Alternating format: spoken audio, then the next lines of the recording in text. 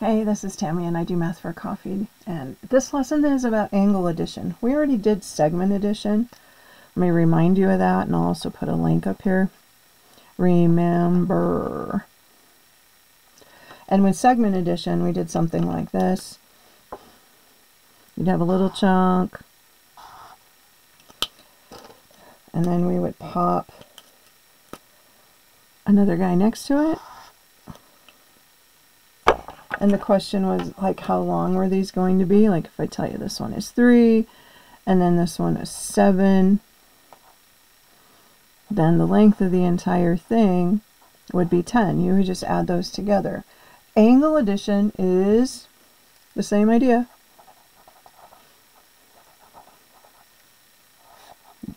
So if you wanted to know how big this entire angle was, all we got to do is add those two together. 30 plus 100 would be 130 degrees. All right, let's try something that is a little bit more involved. And so I'm going to draw a diagram that's a little bit more complicated. You're drawing with me, I hope, because I wanted you to build a notebook that you could use as a supplement to your geometry class, or if you're just refreshing yourself on how geometry works with my videos, you have a little notebook. So for whichever test you're studying for. So I'm going to call this 60. I'm going to call this one 40. No, nothing's drawn to scale. Just go with it. In geometry, nothing's ever drawn to scale. We tried, but I kind of just did it. So the question is how big is maybe this angle? How big is that one? And so you would just add those two together. 40 plus 25 is 65. And then somebody might want to know, well, how big is the whole thing? What if you added all of them together? 60 and 40 is 100 plus 125, so this whole thing would be 125 degrees.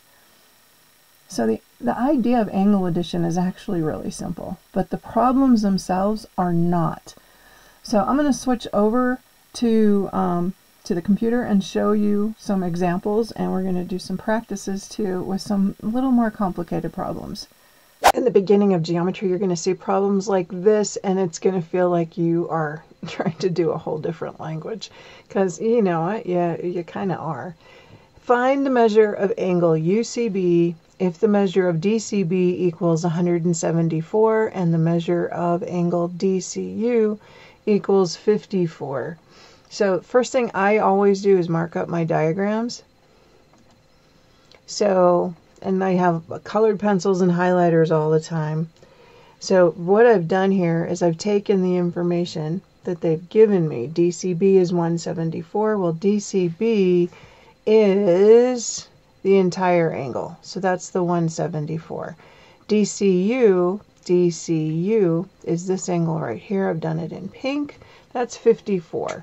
And we want to know what UCB is. UCB, this green angle, is not the 174, but the part of the angle that when you add it to 54 is going to give you 174. Now, you're probably doing it in your head, but you need to know how to write this up because they're not always going to be like this. So we go ahead, do 174 minus 54, and we come up with the answer of 120. All right, I would like you to try to do this one on your own, and I'll be right back with the answer.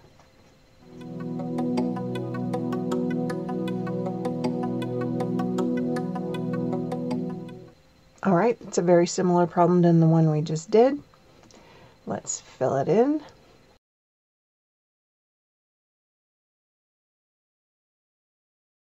All right, hope you got that.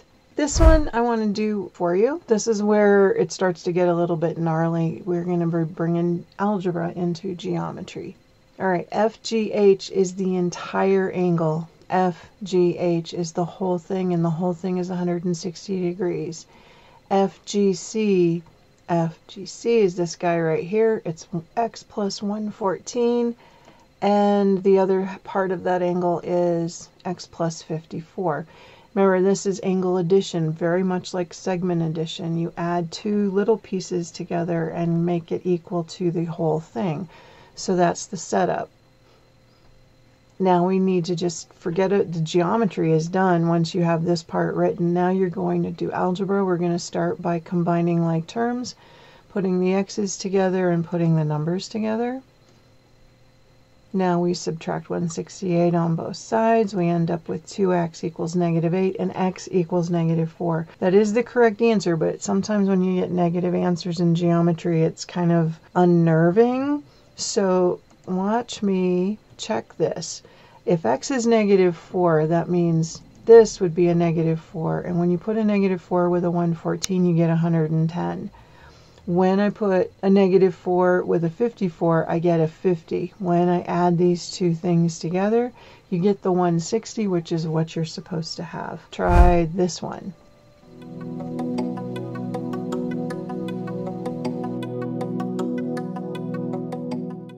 All right, here is the solution.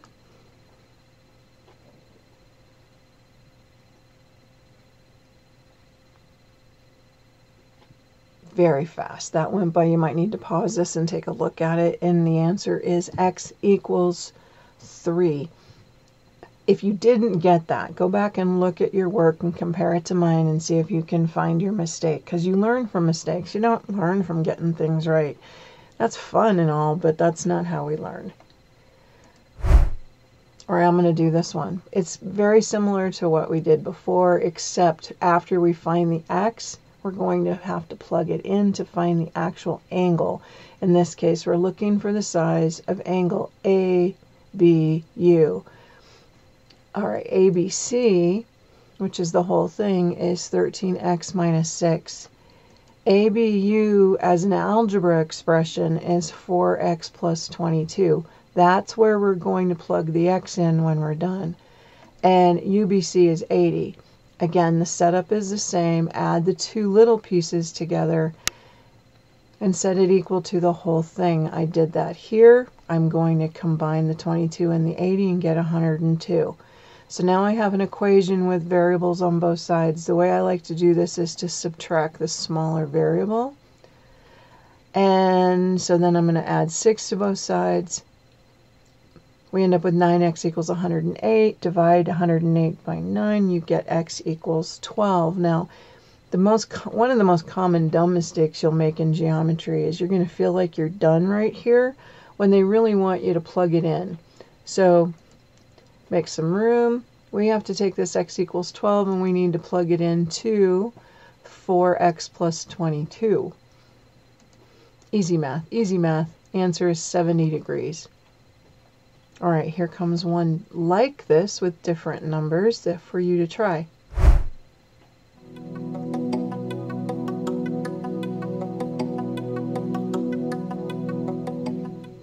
And here comes the full solution.